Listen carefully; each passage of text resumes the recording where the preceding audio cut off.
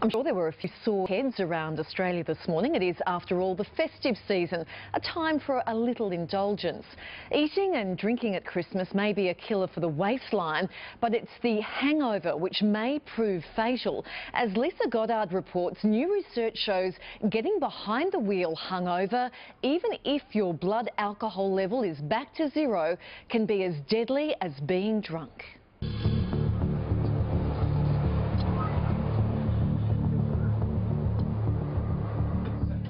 Drink drive and you're a bloody idiot. This is stop for RBT. Yep. Get behind the wheel hungover and you're no better. They found that the hangover condition was as though you were driving over the limit on alcohol. At this time of year, police are out in force in the early morning to catch drivers over the limit from the night before. In half an hour here, 3 drivers were caught. But new research shows if you're hungover, it's the same as driving drunk. And here's why. So if you think you're right to drive the next morning, then think again. These glasses simulate what it's like to be just over the legal limit. So let's see how hard it is to walk a straight line.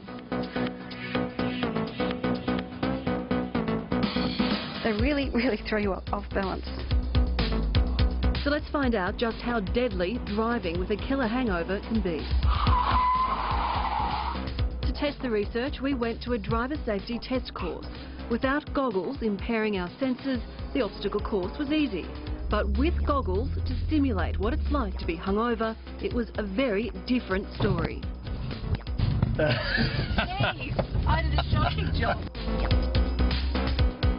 Well, it's the morning after the night before, and look at the damage you've caused. I mean, if they're children or power poles or parked cars, we've killed 2.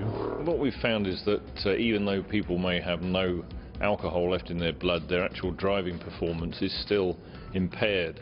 UK researcher, Associate Professor Chris Alford, put drivers through similar testing. Unlike me, his participants had a big night before. They did have hangover symptoms, so they had the headaches and they rated their concentration as being worse, and the fatigue and the thirst and the usual things that we see with hangovers. You feel sluggish, and you are. Researchers found your response time is at least 20% slower than usual.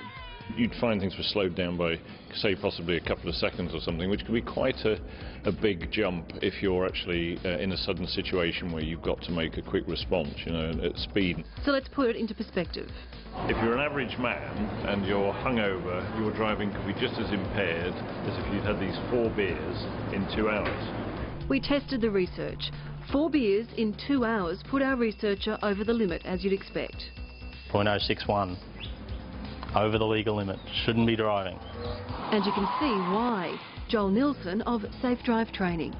From a driving point of view, it's some of those higher order driving skills are starting to suffer. Depth perception, speed, analysing speed, scanning. You start to end up with tunnel vision. So for the same reasons we shouldn't drink drive, we shouldn't get behind the wheel hungover. So the beauty of the goggles is you can take them off, but when we've got the real beer goggles on, we don't know we're wearing them, so we don't understand the dangers. So as we recover from Christmas celebrations and head into New Year party mode, it's more than a timely warning. 1/4 of all road fatalities in Australia involve drink driving. The frightening truth is, we don't know how many more are the result of hangovers. And please be extra careful on the roads this festive season.